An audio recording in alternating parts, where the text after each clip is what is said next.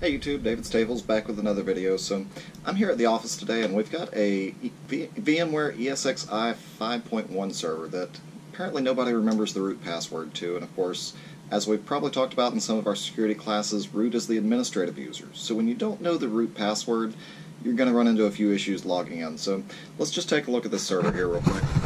So here's our screen, and we see that we hit F12 to log in. Of course, we've got root is the username. I'll try and leave the password blank, press enter, and of course it's going to give me an error message. Nobody around here seems to know the password, but the most commonly used password I'll go ahead and put in here and just see if that works.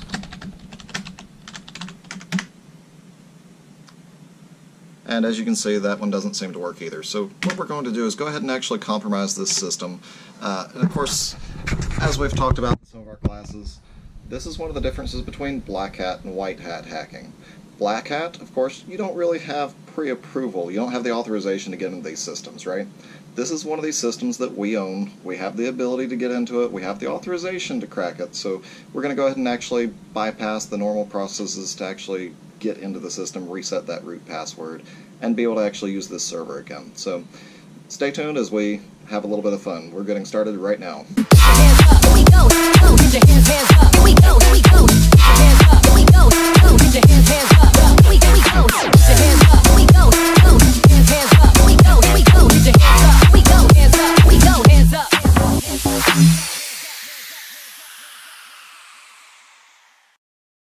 Okay, so one of the tools that we're going to use here is what we call a boot CD or a live CD. So this one we're going to be using Hiren's, which is one that Christy just happened to have here around the office.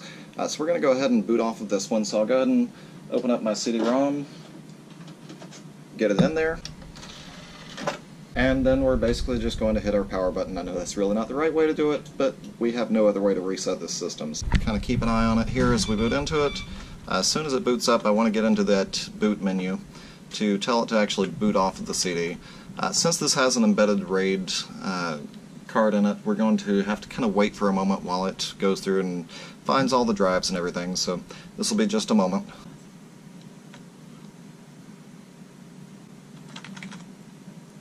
Okay, so now we're entering the BIOS setup.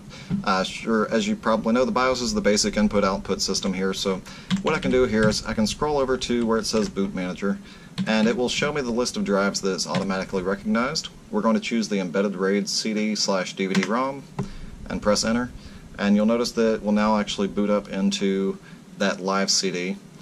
So we're just going to come down here and tell it to use a Linux-based rescue environment. This is Parted Magic on here. I don't really need a GUI on here. It does have the option to boot into a GUI. For what we're doing, I'm basically just using the command prompt, so we're just going to choose console here just to hopefully speed things up a little bit because it can be kind of slow. So we're going to go ahead and choose that and wait while Linux boots up here.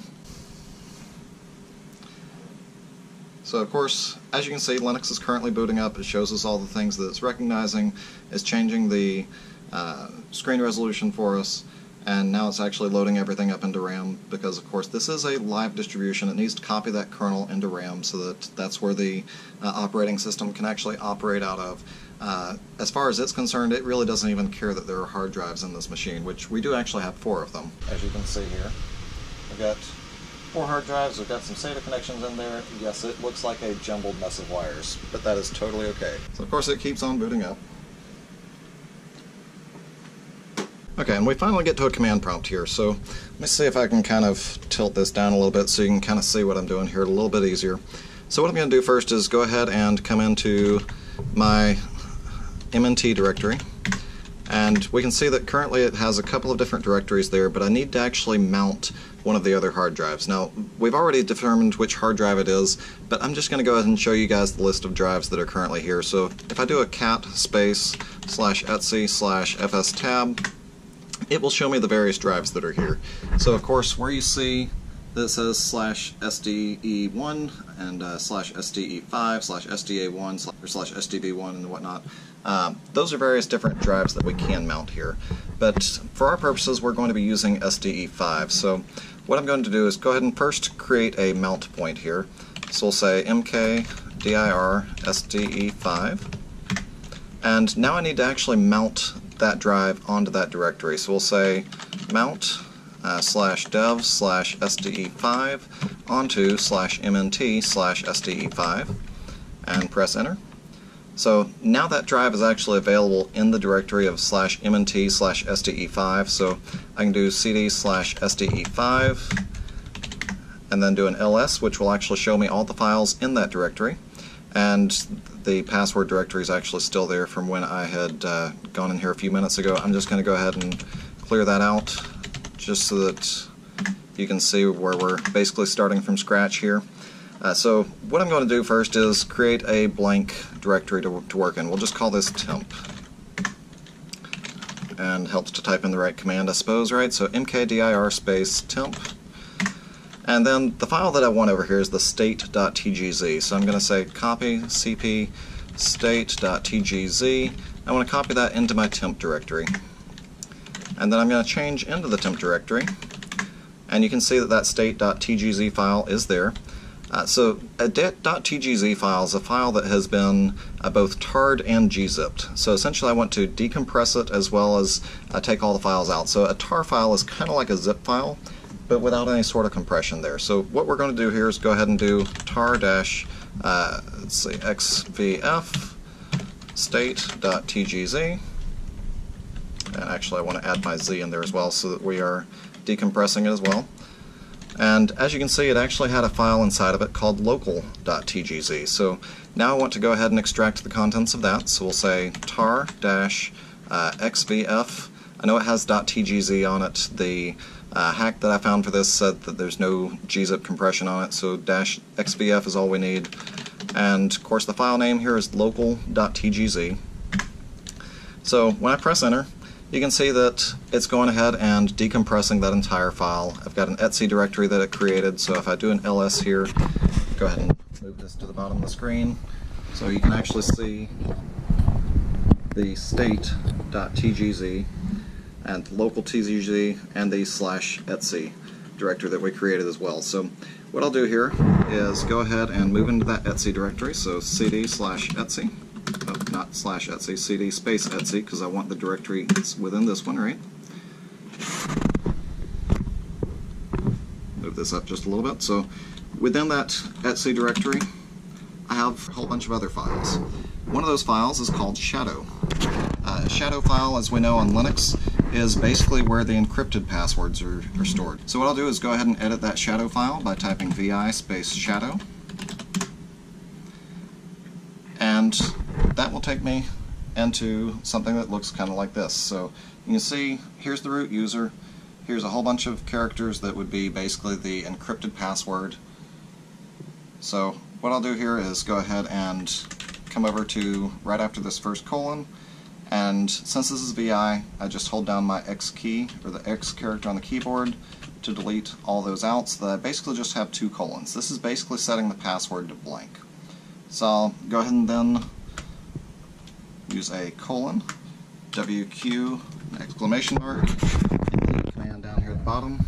This is command mode in VI, so that this will actually go ahead and write this file and quit. So you can see that I still have the same files that were in here before. So now what I need to do is basically compress this back up, put it back into its original format, put it back onto the drive, and we'll reboot. So I'm going to come into the directory, the parent directory, one directory above, and we're going to say tar, but this time we actually want to do a -cvf. So this is to compress versus to extract, so tar-cvf. And then of course I need to tell it what file, so I want to create all this into the local.tgz file, and I want to do this with etc/, so I'll press enter here. And so now I've got my local.tgz file recreated, and now I need to do the same thing with that state.tgz. So I'll say tar-czvf, and of course here I want state.tgz, and then I want to use my local.tgz file. So I'll go ahead and press enter here as well. So I now have a new state.tgz, which if I do an ls-al, we can see that the time and date on that has been updated to the most recent time and date. Just to show you the current time and date on the system, it is showing 23:48 on July 11th. So now what I need to do is basically copy the state.tgz over the other one that is currently there. So what I'm going to do is say cp, and we'll say state.tgz. Just move it one directory up, so I'm just going to put in a couple of dots. It asks if I want to overwrite it. I'll put in a Y for yes, and that's all I really need to do. Now I should have a blank root password, so I can go ahead and reboot the system here, make sure that my live CD is out, and we'll wait for this to boot up back into VMware. Okay, so it is rebooting into VMware. As I mentioned before, it does have to recognize the RAID drives again, so this will take just a moment.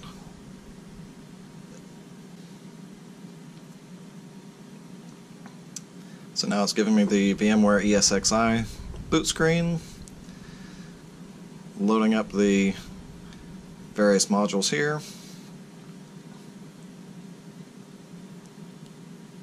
And again, this can be a bit of a time-consuming boot compared to perhaps some simpler systems, but here's loaded up into VMware ESXi. Again, you can see the version number is 5.1.0. It's got a whole bunch of different modules to load. So this is actually running on an Intel Xeon E3-1230 at 3.3 gigahertz. Says we've got roughly 32 gigs of memory in here, so it's a decent little server to just sit around the office. Again, this isn't a heavily used server. It's not used in a data center. It's just basically one that is running on a little bit more of a powerful desktop system here. But these things can come in handy for a variety of different things.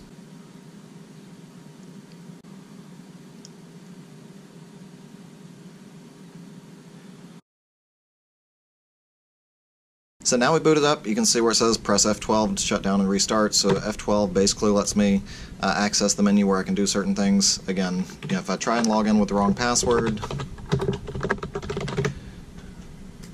it doesn't really care what I enter there because there is no password. If I press F12, I can leave my password blank, and you can see that it's not giving me an incorrect password message like it was before. So now I can basically do whatever it is that I want to do, whether it's restarting or shutting down or whatever. And this also means that I can access this server from one of the other machines to manage it remotely. So you can actually see on the screen where it says download the tools to manage this host from. Well, of course, you need the root password for that kind of stuff, right? So if you've got physical access to a VMware ESXi 5.1 server and you're trying to get into it, this is basically what you would do to be able to do that. By the way, as I was sitting here editing this, I realized I should probably throw out the disclaimer that the proper method to get into one of these systems, according to VMware, is to actually reload the system, a fresh installation of VMware ESXi. It is not to go in and actually hack the password file, the shadow file, like we just did. So this is the disclaimer. If you need to do this, you can use this method, but use this at your own risk. If you're curious about some of the different techniques that hackers and attackers can use to be able to do these types of things, to perform these types of attacks, this is also one of the many ways that that people can get into these types of systems. So this is why we say that physical security of your systems and of your servers is so important, because if you give someone physical access to it, there's a number of different things that they can do to overcome the other types of barriers that you're putting in their way. By the way, thank you ATG Learning for letting me hack into your VMware ESXi server. You can find a link to ATG down in the description below for this video. Be sure to check them out. You might be interested in some of the training that we offer. So I hope you found this video helpful. I hope you've enjoyed it. So if you would, leave a comment down below and be sure to click on that subscribe button to stay tuned for more videos. But in the meantime, I hope to see you guys again soon. You guys take care.